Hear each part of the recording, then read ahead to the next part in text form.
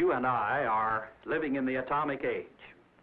The peaceful atom, no longer just a laboratory dream, is here today, working wonders, providing a happier, more abundant world for all mankind. Already, atomic development is a major factor in the American economy. Thousands of men and women earn their livelihood by harnessing nuclear energy for our benefit. The Chamber of Commerce of the United States is going to introduce you to just a few of these atomic wonders, miracles that are happening all about you, wherever you are, because the atom has come to town.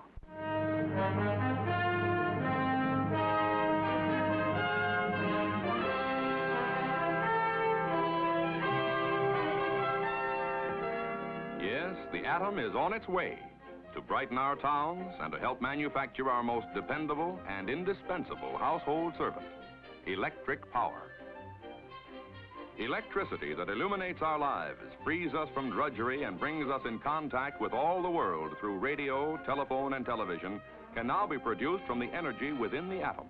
And to some of us, at least, this is surprising news. You know, I don't know what I'd do without my new kitchen.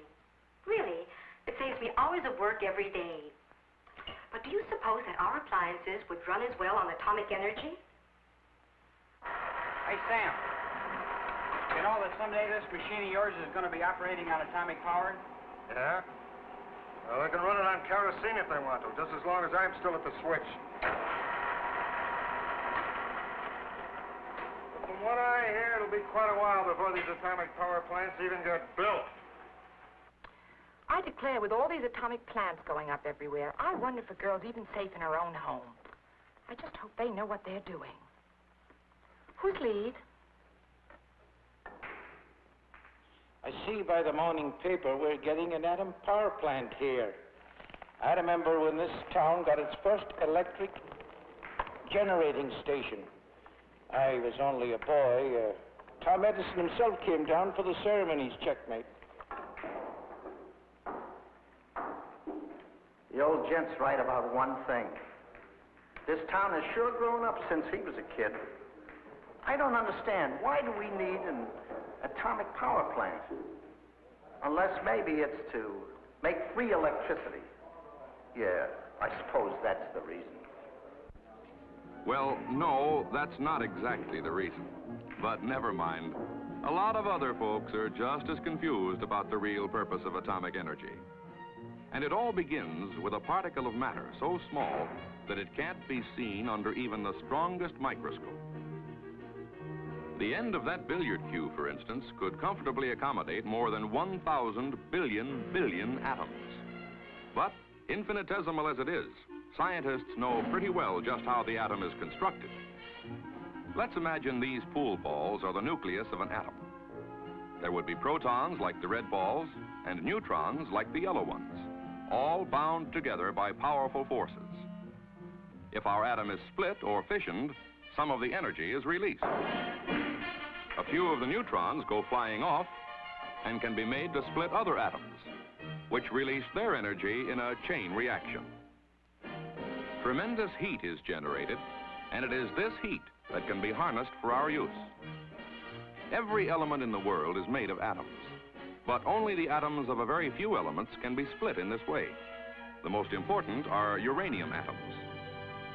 Potential energy in just 1 tablespoon of uranium equals the muscle power of 40 million strong men working for an hour, or the heat from more than 750 tons of coal. In fact, 1 tablespoon of uranium is potentially capable of making enough electricity to meet all the needs of an average-sized city for a full day, or your own home for about 500 years. But this is potential atomic energy. In actual practice, only a small amount of the uranium fuel can be burned or fissioned. The trick is to make electric power economically from this usable portion of the fuel. Atomic engineers begin with the simple energy conversion principle by which most of our country's electricity is already being produced. Fire can be used to make steam, and steam can be used to turn a pinwheel.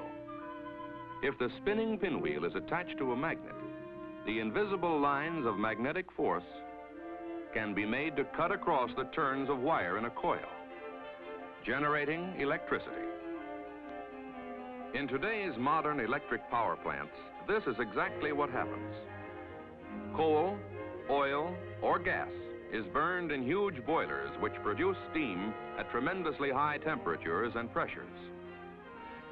The steam spins a large turbine, which drives a giant generator to create the electricity we use.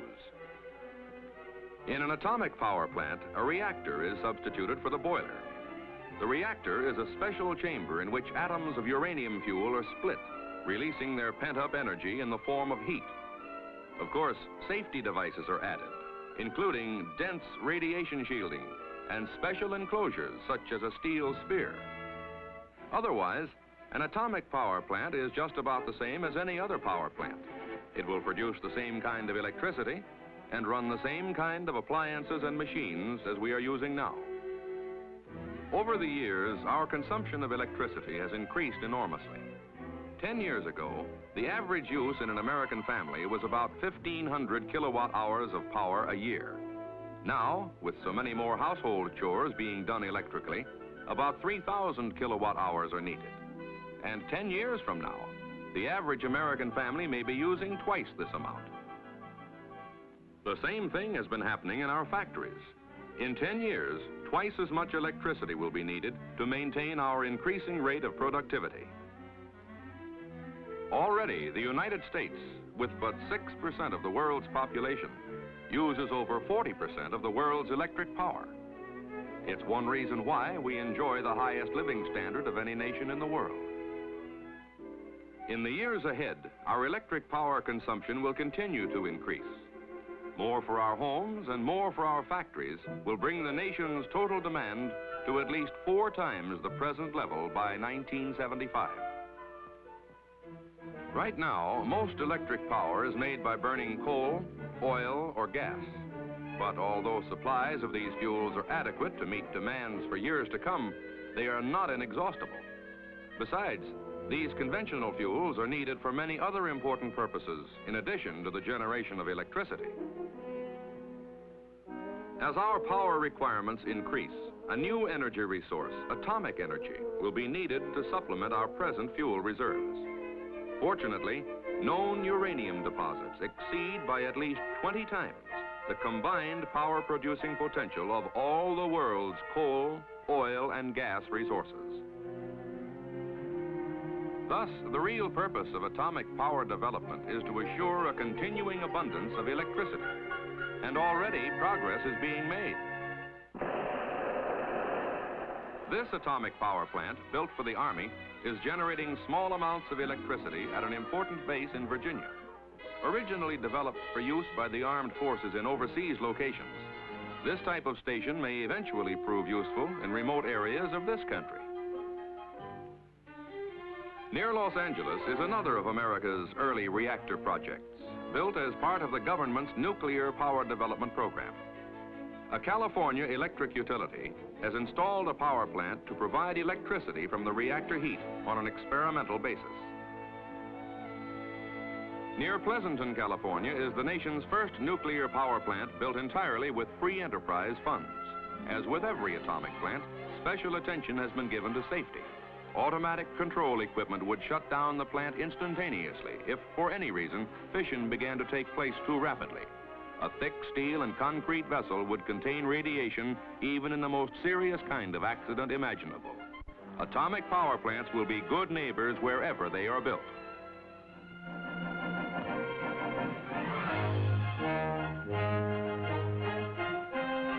This is Shippingport, Pennsylvania, site of America's first full-scale atomic power station. When completed, it will be the largest known atomic plant in the world devoted exclusively to peaceful purposes. But it won't make free electricity. No atomic plant ever will. Shippingport's complex nuclear apparatus and tons of concrete and steel add up to a multi-million-dollar investment, jointly shared by government and business. On the quiet banks of the Ohio River, genuine evidence of our nation's atomic progress.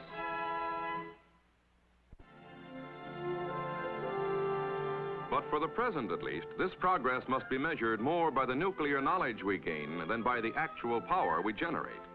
Electric utility executives must choose from hundreds of different designs, all of which are theoretically possible. The most promising must first be tried out in small-scale reactor experiments, then incorporated in actual power plants before their commercial value can be established. It's expensive research, but important plans are underway. This is a model of a 275,000 kilowatt station which will go into operation outside of New York City sometime in 1960. This plant, now under construction near Detroit, will have a different type of reactor, capable of actually manufacturing more atomic fuel than it burns.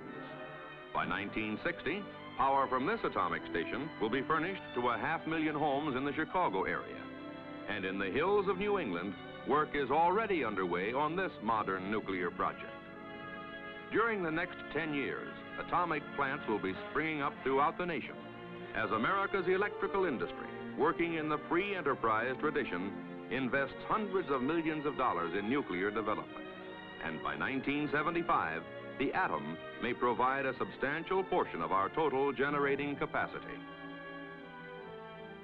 The world will have a brand new energy resource, one that will be vitally needed to assure an abundance of economical electricity for light, for power, and for our continuing high standard of living. But atomic energy can also be shipped in a can in the form of radioisotopes, mysterious products of the atomic age that start out as ordinary elements but become radioactive through exposure to atomic fission. Their radiations are invisible, yet so powerful that just one drop of radioactive water can be detected in a full tank car of ordinary water. At the Oak Ridge National Laboratory, where most radioisotopes are produced, an atomic drugstore is maintained. Here, mechanical hands fill prescriptions for a variety of customers in every corner of the nation. One radioisotope user may be the hospital in your own town. More than 900 medical centers and clinics employ the atom in the fight against disease. Doctors have discovered that radioisotopes can be extremely useful, particularly in the diagnosis of specific ailments.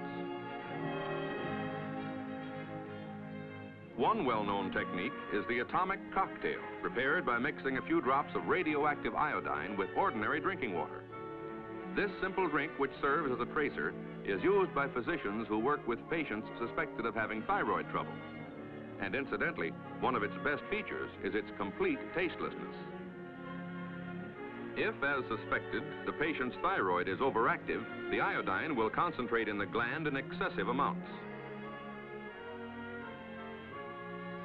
Within 48 hours, the radioactive iodine can be traced with atomic detecting equipment. Sensitive instruments measure the thyroid's performance, giving the doctor an accurate picture of the gland's condition and helping him decide on the kind of treatment the patient should have. Several other ailments, including some diseases of the liver and blood, can be diagnosed in much the same way. In larger doses, radioisotopes are also used therapeutically to control diseases such as polycythemia and bring relief for certain types of leukemia. Here at New York's Memorial Center, a cobalt machine is used for deep radiation of cancer. This rotational therapy is similar to X-ray treatment, but the new equipment using a radioisotope source is more flexible in its ability to reach the malignancy. At the New England Deaconess Hospital in Boston, a cancer operation is in progress. As the diseased tissue is removed, a specimen is kept for basic research on the behavior of cancer cells under atomic radiation. In the research institute adjacent to the hospital, the specimen tissues are quickly processed, and then they are incubated in a special fluid medium which supplies nutrition and allows them to continue growing. Finally, the cells are ready for study under a powerful microscope, and their behavior is accurately recorded by a motion picture camera. These are living cancer cells, functioning just as though they were still within the patient. They are splitting apart in the process of mitosis, the way in which all cells multiply, and the way by which the disease spreads in the body. Medical science is searching for a reliable means of destroying the cells completely through radiation, A small amount of radioactive material is placed over the laboratory culture. The cells are exposed for a short time to atomic bombardment.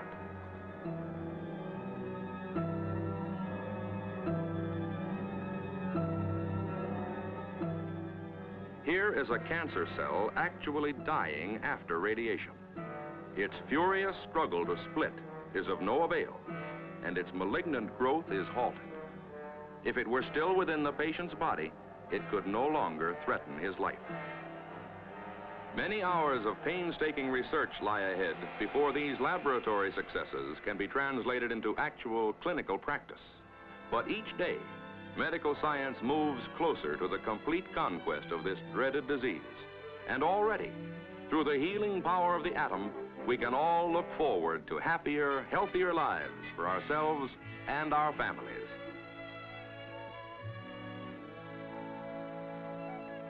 The atom has come to the farm, too. With radioisotopes, agricultural specialists are learning important new facts about plants and livestock. These youngsters may not realize it, but they're growing up in a unique laboratory at the University of Maryland, where their mothers are cooperating in some highly unusual research. The ordinary dairy cow is a remarkable factory. She's one of nature's few animals capable of converting grass into milk. Yet how she does it, and why some cows give more milk than others, has largely remained a mystery. Now, some of the answers are being discovered with radioisotopes. Various chemicals, similar to those the cow might get in her regular food, are harmlessly injected into her bloodstream. The chemicals have first been tagged with a radioisotope, but since the cow doesn't know this, she processes them just like any other diet. And later, she returns them to the professors in the conventional manner. In the laboratory, the sample is broken down into its major components to see how much of the radioactive injection was actually converted into first-quality milk. A Geiger counter provides the data with an accuracy never before obtained. New clues to cattle nutrition, which will mean more milk and better milk on our breakfast tables. Even the dependable cow is getting help from the atom.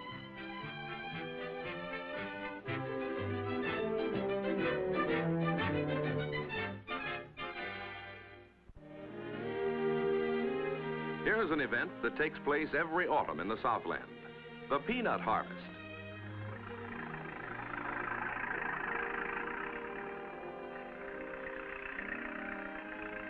At this experimental farm operated by North Carolina State University, the peanuts, being so carefully classified and tagged, were grown from seeds radiated in atomic reactors. Radiation upsets normal hereditary characteristics, creating new plant families with widely varying qualities. Plant biologists select only a few for development into permanent strains. Experimental cultivation of these new varieties has been encouraging. There is a good chance of boosting acreage yield by 10 to 15%, and the atomic peanut's stronger resistance to blight may eventually save millions of dollars every year. These are giants created by radiation. We can imagine their future impact on the peanut buying public.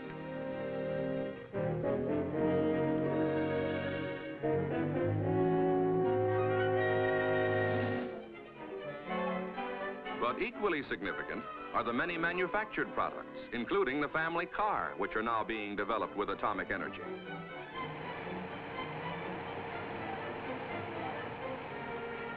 Radioisotopes are among the more important research tools in Detroit. In factory laboratories, automotive men assemble special engines with operating parts which have been made radioactive. As these unique power plants run on the test stands, any metal which wears away is collected in the lubricating oil, and the oil is circulated through an atomic scintillation counter. Being radioactive, the most minute metal particles can be detected, providing an accurate indication of the rate of engine wear. This is vital information for the men who are now designing the better cars of the future.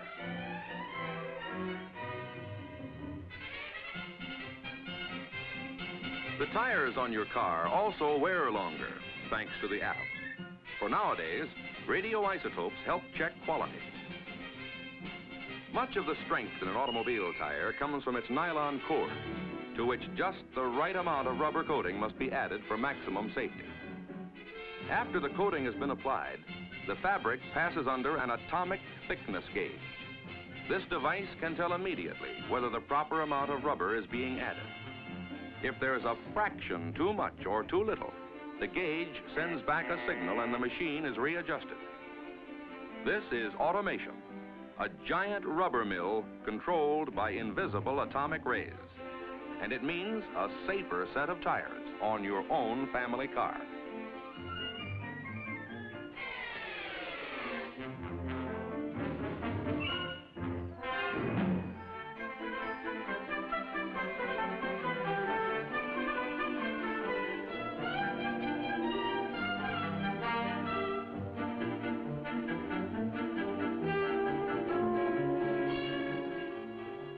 Even your toothpaste may be a product of the atomic age. These teeth, which have first been made radioactive at Oak Ridge, are being scrubbed with a new toothpaste containing stannous fluoride, a chemical which makes them harder to dissolve. After their laboratory brushing, the teeth are dunked in acids similar to those which are formed in the mouth and cause tooth decay. The acid solution, if it does succeed in dissolving any of the tooth enamel, must also pick up its radioactivity, which can be accurately measured in a Geiger counter.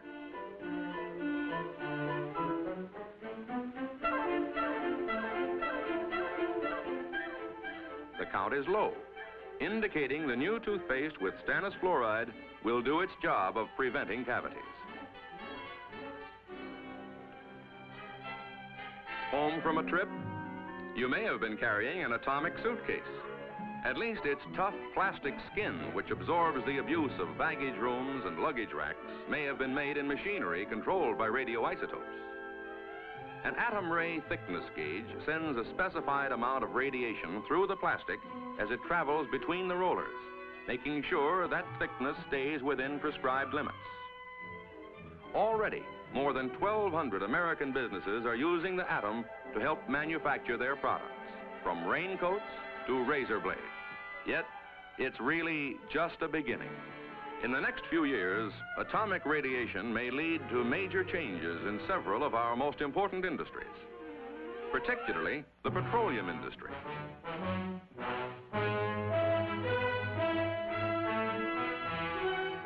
Nowadays, only 1 in 9 exploratory wells pays off, as oil becomes harder and harder to find. The Earth still holds plenty of oil hidden within certain types of rock strata.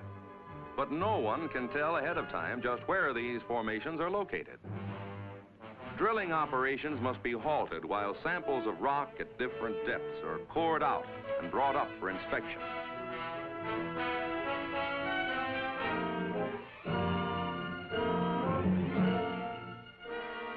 Thousands of feet of pipe are yanked from the well and lassoed to the top of the derrick.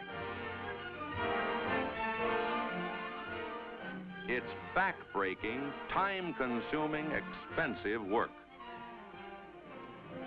At last, from a depth of almost a mile, the cored-out rock reaches the surface and is quickly rushed to a laboratory for detailed chemical analysis.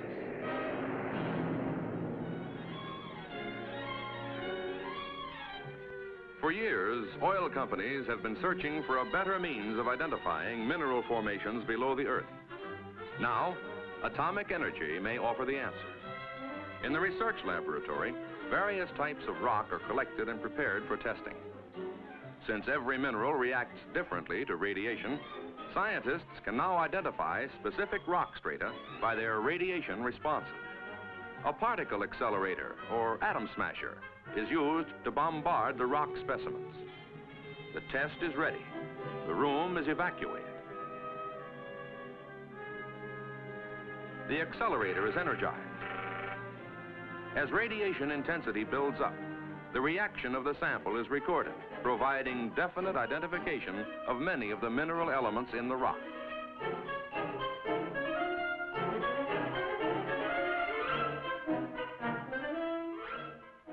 Now, just one additional technique remains to be perfected. Engineers are experimenting with a portable down-hole radiation source. With this miniature atom smasher, oilmen may be able to obtain instrument readings at the site, and by comparing them with laboratory data already gathered, correctly identify the rock formations below. Radiation will be the eyes of the geologist, allowing him to see literally thousands of feet below the surface of the Earth to where our hidden resources lie buried.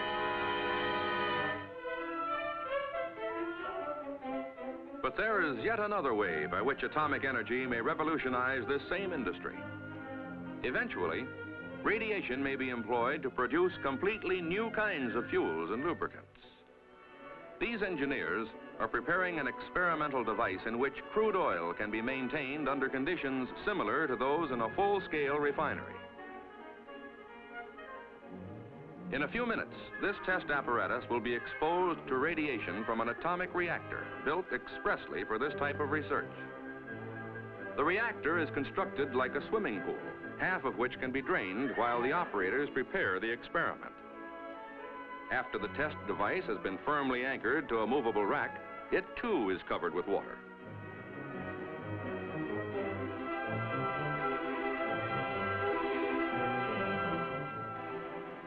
The experiment is moved into position next to the reactor's uranium core. When the chain reaction starts, atomic bombardment will literally tear apart the petroleum molecules. But this change in molecular structure may lead to better fuels in your automobile. Everything is in readiness for the test. Control equipment is switched on and the reactor comes to life. We will be watching atomic fission. As the speed of the chain reaction increases, the core begins to glow. It grows brighter and brighter as its penetrating stream of neutrons strike home. Though no one can foretell the exact results of this particular experiment, one fact is clear. It is through research such as we see here that our greatest hopes for the atom will be realized.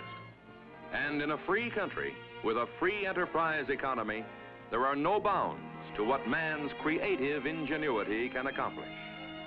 Already, atomic energy can bring us electric power, cure disease and relieve suffering, help raise our food, produce our material goods,